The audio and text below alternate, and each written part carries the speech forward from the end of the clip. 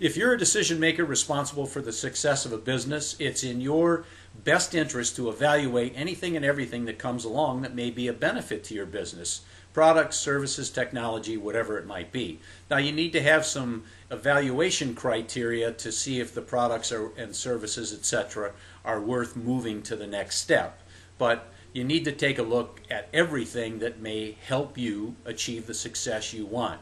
Now, unfortunately, there's some companies out there, and I'm sure you're not associated with any of those, that think that they know everything that they need to know, that they do everything in-house better than anybody else has ever done or will ever do. And that may be true, but how do they know it for sure unless they take the time to compare with other things that come to them and present themselves for comparison? So don't be like those companies.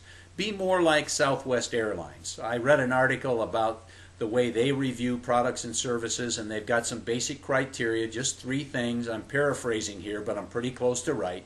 The criteria are, will this potentially increase our profits? Will this benefit our customers? And will it be fun for our employees?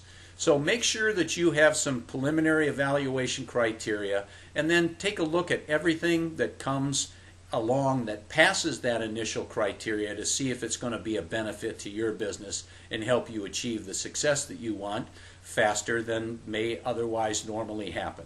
So don't be one of those that shuts things out and says nobody does it better and nobody ever will.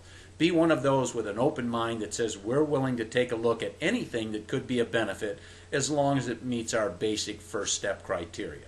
Do that and you'll be amazed at how much quicker you achieve the success that you want to achieve. Thanks for watching this video.